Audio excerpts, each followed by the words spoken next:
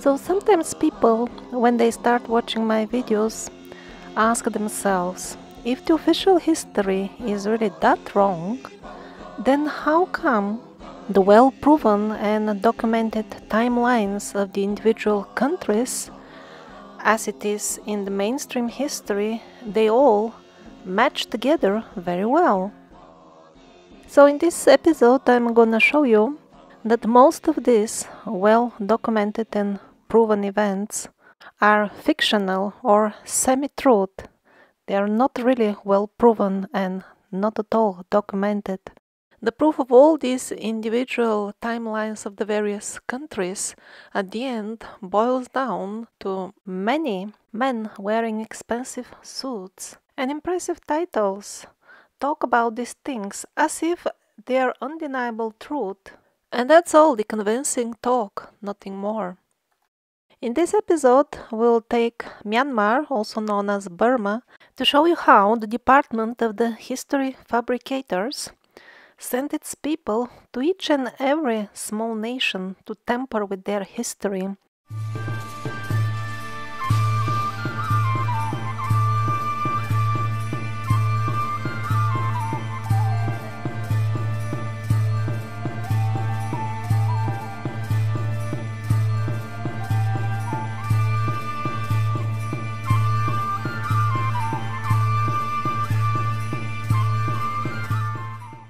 The magical valley of Bagan is full of countless temples.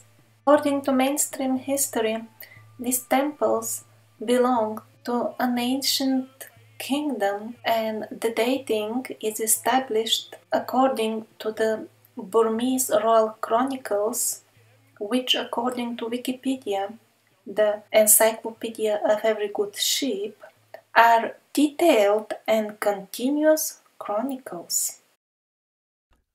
If you continue reading down that very same Wikipedia page, you'll find out that the chronicles in question are not actually contemporary historic chronicles. They aren't in any way either continuous or detailed. We don't need to go to alternative sources. Let's read you quotes from the very same page. First quote. The majority of the chronicles did not survive the country's numerous wars. Next quote. The chronicles provide little information about the general situation of the kingdom. Next quote. Nor were they written from a historical perspective, but rather to provide legitimation according to religious criteria. Next quote. Many of the chronicles are yet to be studied. Means they haven't even read them. Next quote. Many of the early chronicles did not survive at all. Next quote. The earliest surviving chronicles were not even the official chronicles of their own era. Well, so it means they're from some other era. And it becomes even more clear in the next quote, which reads, the chronicles were most probably 16th century copies of the original chronicles and moreover incomplete and partial. Well, we should be thankful that they were very honest by inserting most probably, which means that they could be written much later, for example, when they were fabricating the history of Myanmar. The Valley of Bagan is home of a couple of thousand temples. We are told that they are some 1,000 years old. But But the buildings themselves don't seem to match the tales that were being told about them. Now let's have a look at the doors of these temples. Those of you who have seen old building falling apart will very easily figure out that the deterioration of this wooden door is fully consistent with the overall deterioration of the cement and the buildings, the brick buildings outside. And it really doesn't look like that these wooden and iron parts were added later on during restoration. So these really seem to be the original doors, after all. So how did they manage to survive 1,000 years? Not only the wood, but also the iron would have definitely deteriorated after that length of time. After all, as you can see on the photographs, it's an area with very lush greenery, because it's definitely warm. It's moist and everything would have rotted. Here again, you see the aging of the door is fully consistent with the surface that it's attached to. These are the original doors. Also, look at the art on them. If this was a modern illustration, they wouldn't be nearly as nice. And one more point which confirms that the temples of Bagan are much more recent than they are telling us. This is the palace of the last king, who was of course removed so that Myanmar can become part of the parasitic cobweb. But look at the overall state of the building, and in particular the scale of preservation of the cement work on the top of the bricks. Actually, it doesn't look that much newer than the rest of the temples, and probably all those thousands of temples in the valley are just slightly older than this 19th century building. So what happened in reality is that those very same colonial forces arrived, they destroyed the beautiful culture, destroyed or took away their authentic historic books, and then paid somebody to write a new history and called those newly created books copies of the old chronicles. And then to cast everything to even deeper oblivion, they said, "Oh, this was 1,000 years ago."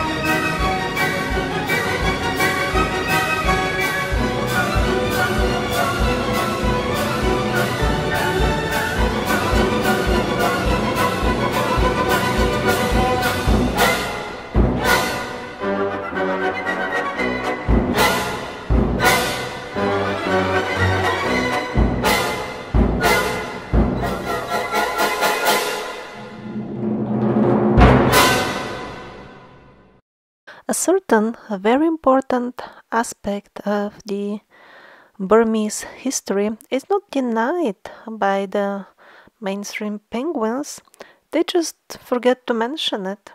And that's the fact that this type of architecture, this type of culture was brought to Burma by foreigners. This is no longer Bagan, although it looks exactly like it. This is in Ayutthaya, Thailand. The same technique. Bricks and on the top cement. This is Indonesia. Same style, same technique of building. In the previous episode, we saw these very same temples in Cambodia, and this is the same, just it's in Indonesia. Absolutely the same technique. Each and every brick of unique shape and size. More of Indonesia, and it's like this almost all over Southeast Asia. These people at one point belonged to a single, very large community. These were not separate, isolated kingdoms, as the penguins are trying to create the impression, because after all, the people were simple, so how could they travel so much to maintain an empire thousands of kilometers long? And everywhere the technique was the same: bricks dressed with cement to imitate stone. And always it was brought by foreigners. This is the traditional Burmese housing, entirely made of wood, different style. The common Burmese people live more or less in the Stone Age till date. How could have they manufactured the cement with such a high quality that would last 1,000 years? They were taught by foreigners how to do it. Those very same foreigners that used this technique all through Europe and all the way to Teotihuacan in America, the very same cement, the same technique, and always it is foreigners. And not just the technique, the style as well. Also look at the wooden carvings. They are practically identical with the same wooden carvings, for example, found all over Siberia.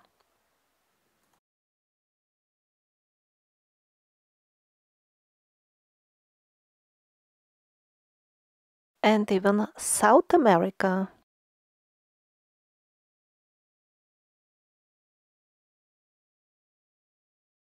And these are some European examples of casting stone imitations on the top of bricks from cement or geopolymer or similar mixtures from Pompeii, which was buried in an eruption, by the way, apparently 300-400 years ago, and not in the far, far away past, but that's a subject for another episode.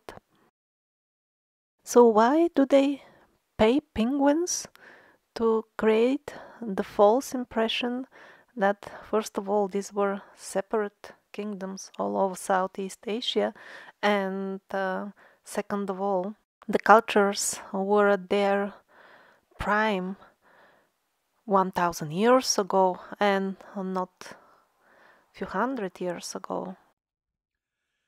The main reason is to disconnect us even more from the universal laws of goodness, which were the essence of what these foreigners or survivors were spreading when they reached these local populations of relatively simple people. It's not the building techniques from whatever little is remained from these almost lost cultures. Always the main point for them is the spirituality, the idea that we get born into these costumes, these human bodies, for education. And what is the thing that we have to learn? What we have to learn is how, under all circumstances, always to remain fixed in the qualities of pure goodness. And this cobweb of evil, which has recently entangled the full world, is not to be hated, because evil is one of our teachers. If we hate it, we fail the test. Evil is testing us. Passing the test means to be able to see through the illusions and lies of the evil, pass through them, remain unaffected. And then once we have learned this, we will no longer need the evil to test us. One of the extremely clever tactics used by this evil cobweb to grab us and turn us into part of this cobweb is to make us believe in the idea of revenge. Once we buy into this propaganda that evil can bring about goodness, we are lost. We'll have to repeat the lesson again and again, and get tested by the evil cobweb again and again. In the past, people were tested by the evil cobweb as well, but at least they knew from childhood, whatever I just told you. Their ideas of good and evil were not as distorted as ours. So they were better informed about what's going on, while we currently we take much harder test. To pass it, we must have the strength to reject all the nonsense that we've been fed since childhood. We'll need to have the strength to go against the current, because 99% of the people currently don't even see any problem with living in a parasitic cobweb. So that's the main reason for removing the history, making us take a hard test under blind conditions, so to say. But there are other aspects connected with building. The obvious question is, how could those presumably primitive people make cement stronger than ours? Although the buildings are not 1,000, but merely, let's say, 300 or 400 years old, still, how were they manufacturing cement of a higher quality than us, without trashing the earth with pollution? And other questions much like that. There's evidence that they were much healthier and had far superior medicine than us. Look at these buildings. This is from Japan, built some 100 years ago. These blocks of flats were built for the senior managers of the Mitsubishi company. They used the best cement we manufacture, and look at that after 100 years.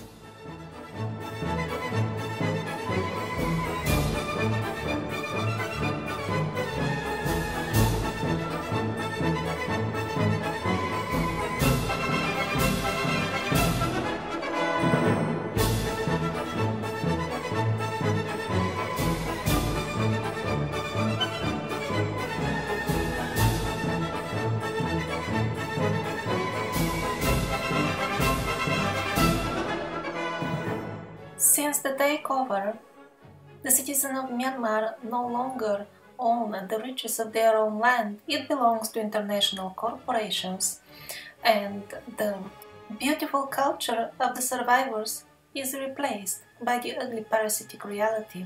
All that is called progress, development, improvement, international help, and a transition to a better society.